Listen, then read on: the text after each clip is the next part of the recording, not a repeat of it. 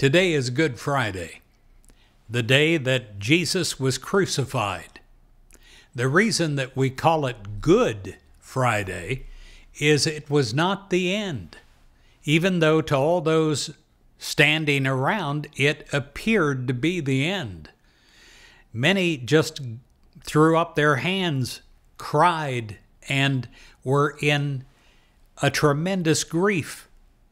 But the message of Good Friday is that no tomb or no condition can hold us down. We are Easter people. We are people that go way beyond the limitations of human earth because we're connected with God. When Jesus looked out on the crowds that followed him, he was surely able to look at the depths of their beings, and he knew their discomfort. They trusted Jesus to relieve them of the discomfort of confusion, of disease, of heartache, and he did.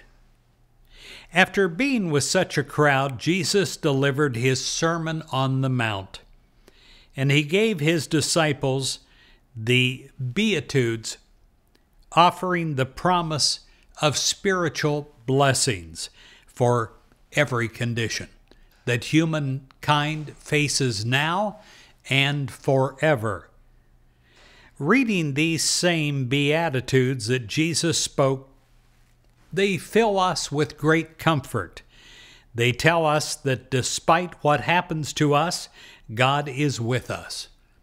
And God is with us to comfort us, to heal us, and to uplift us.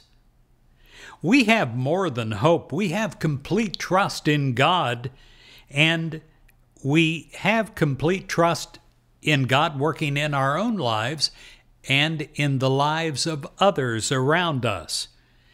We know that the kingdom, the comfort, the inheritance, and all the goodness of God is ours.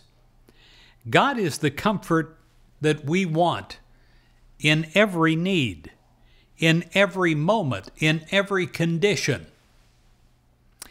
God is the great healer. In Matthew 5, verse 4, it says, "Blessed are those who mourn, for they shall be comforted." I pray on this Good Friday that you are comforted, that you realize that conditions are but temporary, and everything will uplift, rise again, and there will be a great rejoicing of new life. And that is the Easter message that can be lived daily in every circumstance.